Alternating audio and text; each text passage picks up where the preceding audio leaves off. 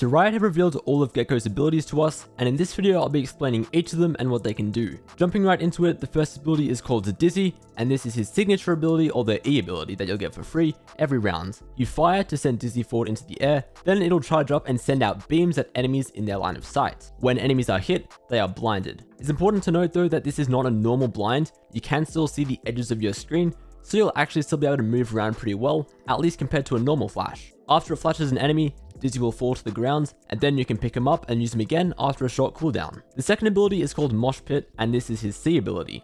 You throw it down on the ground, and as you can see there, it has a massive range. This is also a damage dealing ability, similar to KO's Fragment. You'll have a fair amount of time to get out of it before it actually deals damage, but you can already imagine how deadly this will be in combination with a Fade Seize or an Astropool. The third ability is called Wingman, and this is his Q ability. There are two main uses for it. The first one is that you can use it to clear spaces, because you launch it out, and if it sees an enemy, it will jump towards them and stun them. Just to clarify, it doesn't also reveal the enemies, that just looks a little bit confusing because they use the server recon data at the same time. However, the second and more exciting use of Wingman is that you can alt fire him or right click him, and if you have the spike, it'll send him out onto the site to plant it. This also works on defense as well, where you can fully defuse the spike. Whichever way you decide to use Wingman, after he expires, you can go and pick him up again to use after 10 seconds. The final ability is called Thrash, and this one is his ultimate ability. This one actually seems pretty simple. The initial function is similar to a Skydog, where you'll equip the ability, you use it, then you can move around the map. However, when it lands on an enemy, it will detain them as if they were hit by a Killjoy lockdown. Just like the other abilities, when Thrash expires, she turns into a glob, which can be picked up to be used again after a short cooldown.